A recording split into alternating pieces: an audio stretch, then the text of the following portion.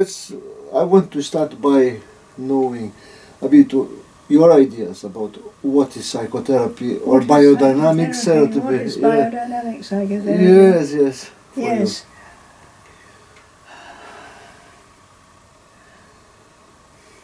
I ask myself a lot of these sort of questions all the time, and very often I feel that the crucial thing is helping somebody to feel at home in themselves. That's a very nice metaphor, yes.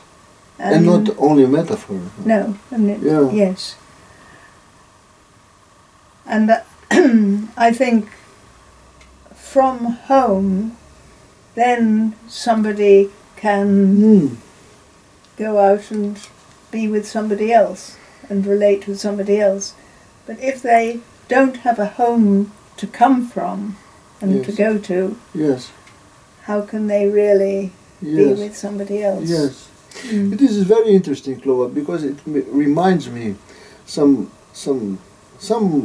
participant in a group that was saying in his childhood he was born in a hotel because the family were owner of this hotel. Right, you know. Okay. Yes. And then he used to move from one room of the other, so he never had a real room of his own. His room, you know. And then it was difficult for him to find a way of really taking care of himself or finding this place that you were talking about now, because he moved so much, you know. Yes. And then by chance I told him, look, maybe there is one room that never changed in your life. And it took him some time to realize which room was that. Yes, yes, yes. And I think that relates to what you were talking about, isn't it? I think so. Yes, yes, yes. Something stable and consistent. Yes. Yes, yes. In yourself, in your body, as a room. You know? Well, yes, and in yourself. Yeah. I don't really see how you can feel at home in yourself if you don't feel at home in your body. Yes, exactly. Because there's nowhere else to be at home except in your body. Yes, yes.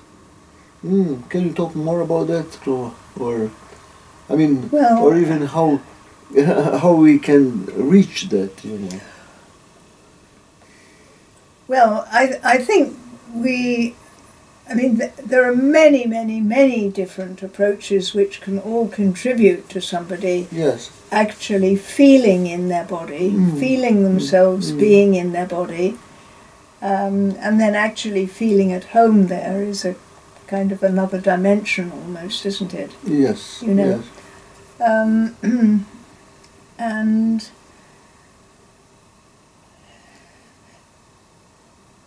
so what I find the most difficult thing to communicate to somebody, if it's not already self-evident to them, is how, none of the words, unfortunately in English, none of the words work. What do we mean by mind? You know, mind and body. That's not really a comfortable division or a comfortable way of expressing it, but I'll talk in those terms because it's the most current terms. I hope that I produce a book while I'm still alive. Of course. And I would like to call it Soul and Flesh. Yes. Because I prefer flesh is something which is constantly rebuilding itself and in constant metabolic process. And the body tends to be fossilized before it's alive. Yes. You know, it's not a very living term in some strange way. It's become kind of thingified instead of being a process. I mean, yes. So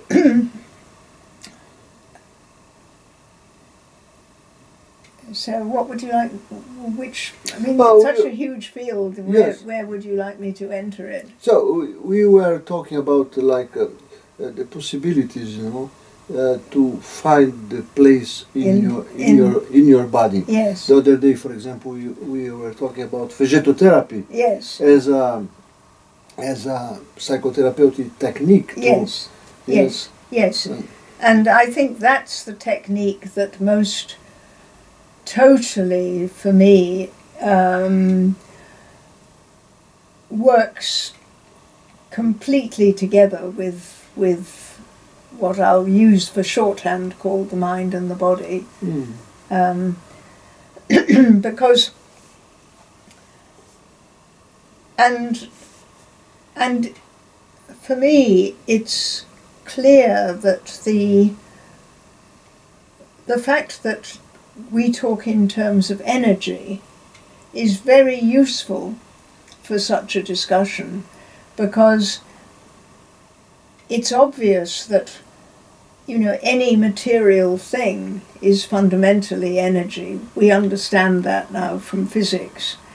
So the substance of my body is energy in this particular form. Yeah. And what could my thoughts and my emotions possibly be except energy? And we talk about the flow of energy. We in biodynamics talk about the flow of energy and the cycle of energy of an emotional event, that cycle of energy. And to me, I feel that with every breath that we're taking, we are in interchange between what is happening in me and what is happening beyond me, in the universe as a whole. Yeah. So it's a very precise connection of the individual with the whole energy, the cosmic energy, as Goethe would probably put it. It's a cosmic energy, yes. Yes. But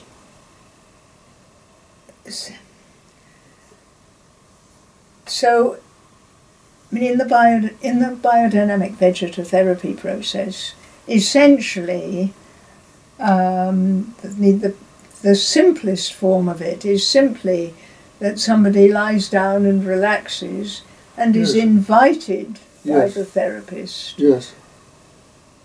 just to let the breath come. Yes. And to see what happens, just to be aware of what happens. And as a therapist, we're there to help them recognize that something is happening, because it starts to happen at such a subtle level that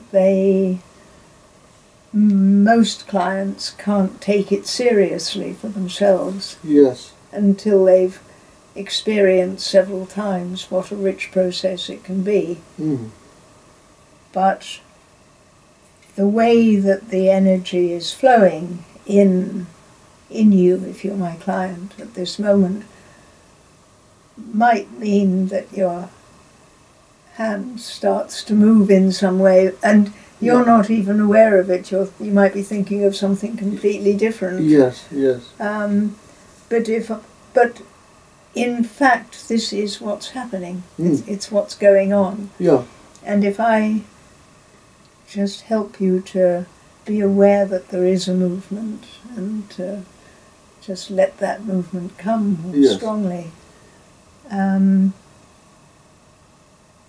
So I'm not making any suggestion at all, any new suggestion. It's all starting. I'm recognizing a process which is coming in you, and I've no idea where it's going, and no idea what it's leading to. And as I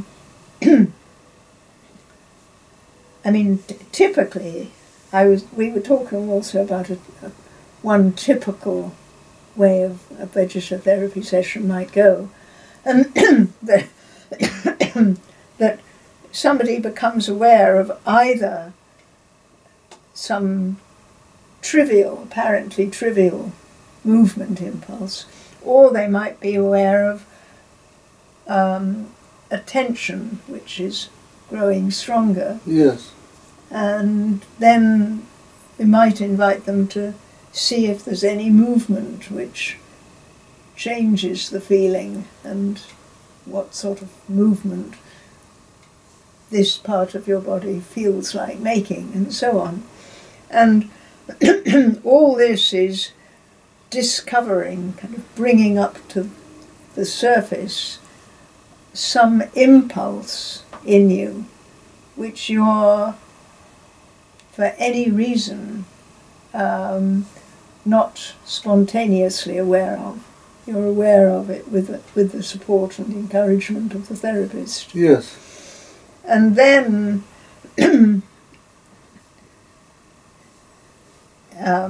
but essentially these are all movements of energy.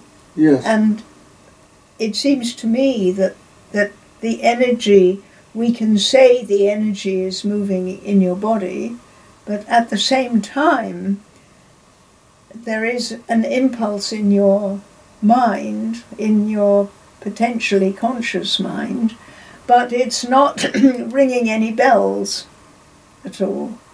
But it's there's a connection. Yes, yes. And we don't know what it is at all. Yes. So this leads us directly to non-verbal communication, no? Because as the therapist is trying to contact, those expressions that are being expressed by either little movements of the body, either the breathing, either how they look like, etc. So this is like bringing from a non-verbal state, no? Does it make sense to you? You say it's non-verbal, yes. I mean, the client is not exploring it with words. That's absolutely true. They're exploring it through sensations, through movements, through impulses. Yes, that's absolutely true. But I was just held up by the word communication. Yes, yes. Because at this point, I see myself as the therapist, in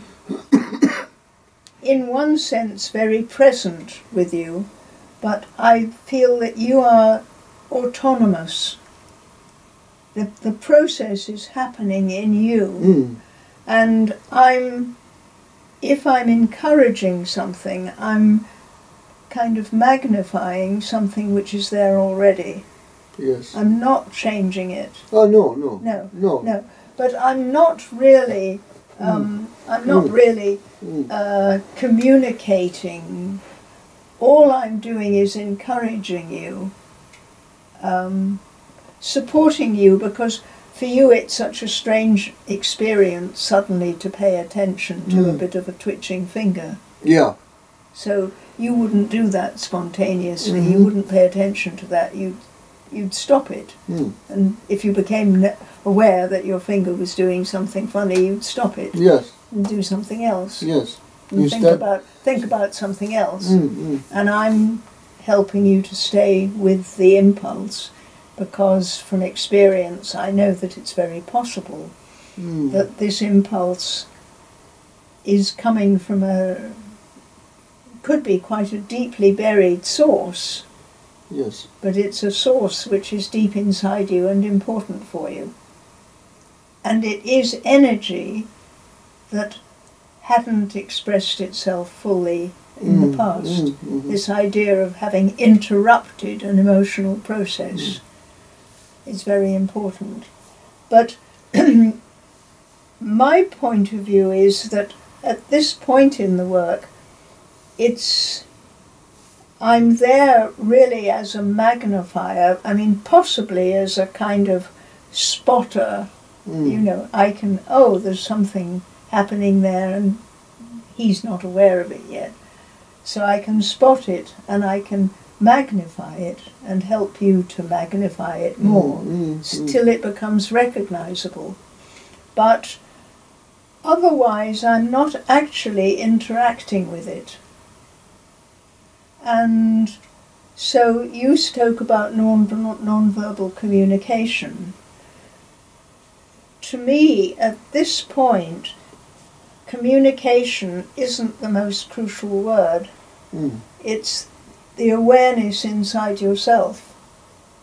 And some clients have developed so much in awareness inside themselves that they virtually need very little support from the therapist, because they can touch these, with their awareness, they can touch these levels themselves and trust them.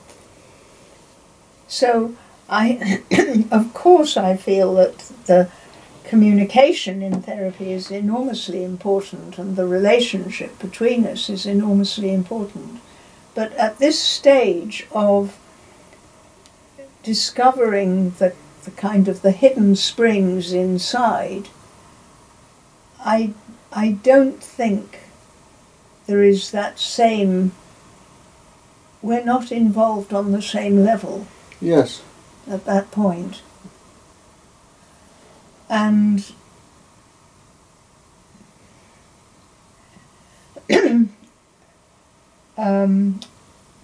so my feeling is that, say this impulse comes first as a physical movement, and I encourage you to let the movement get bigger, and then it's very often really becomes quite expansive, and I invite the rest of your body to come in, and that quite naturally stimulates a deeper breathing. Yes. I don't have to ask you to do anything with your breath. It happens. Just the movement brings by this more expansive breath. And then what I have in mind, in my mind, I have in mind that there is a meaning to this. This impulse connects to something that got thwarted somewhere in the past. So I do have this idea, but I don't know what the content of it is at all. But I think we may find it. If we don't find it in this session, we may find it a bit later on. So,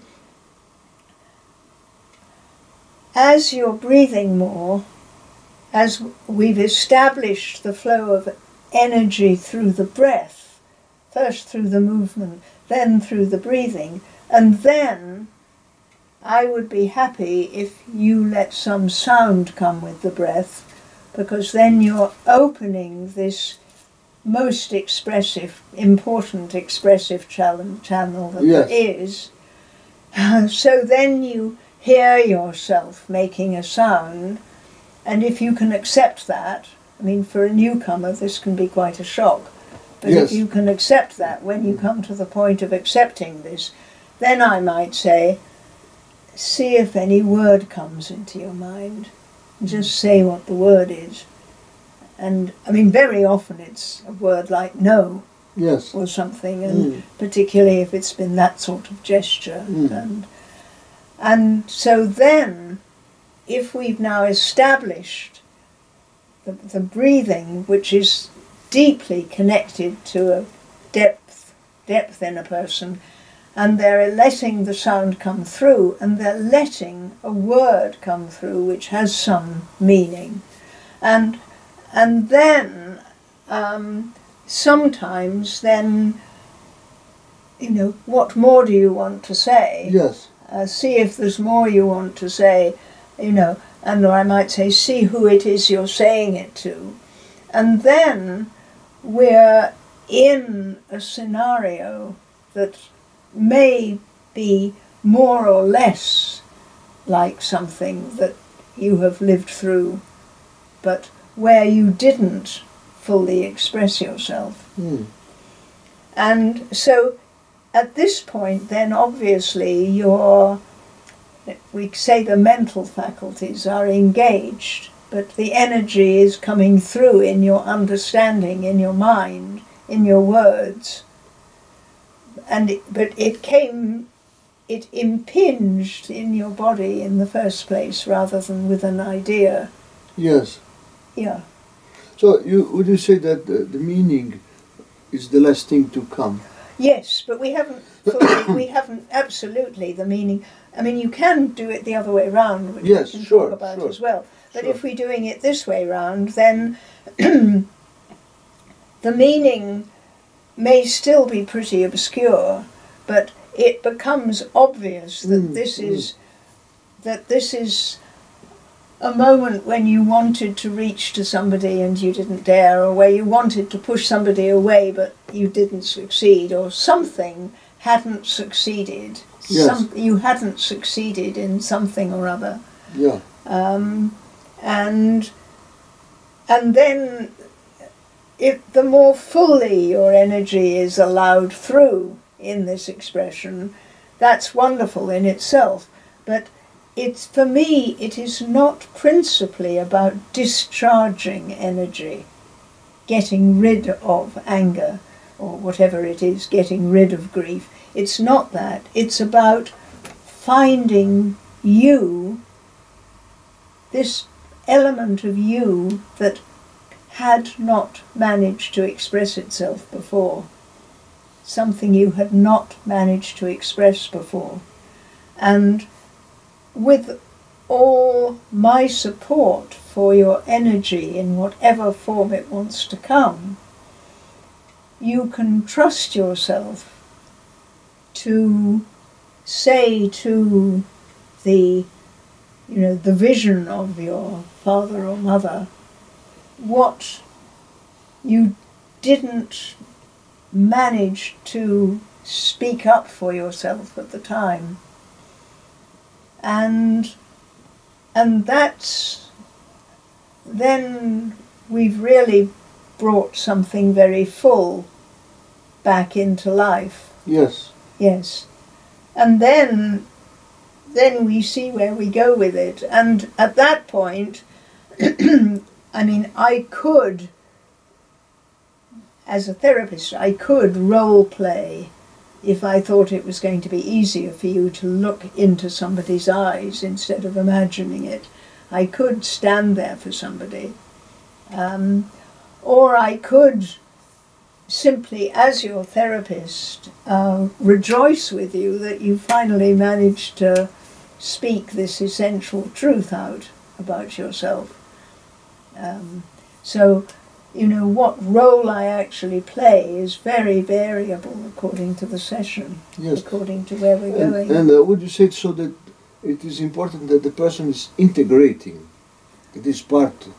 That well, was it's somehow, natural. It is naturally. I mean, if we're following this kind of idea of, first the breath, which is sort of the life energy itself, and then the voice sound, and then the word, and then the actual scenario. I mean, that is totally integrated. Yes. The passage is totally integrated, and then how we then resolve it and relate it to how the person relates to people in their present life. I mean, that can be discussed later and worked through, but it arrives as an integrated experience, equally in the mind and the body, I would say. Yes. That's, as it were, the ideal picture of how it can be. And then often, of course, you don't get that far in any particular session.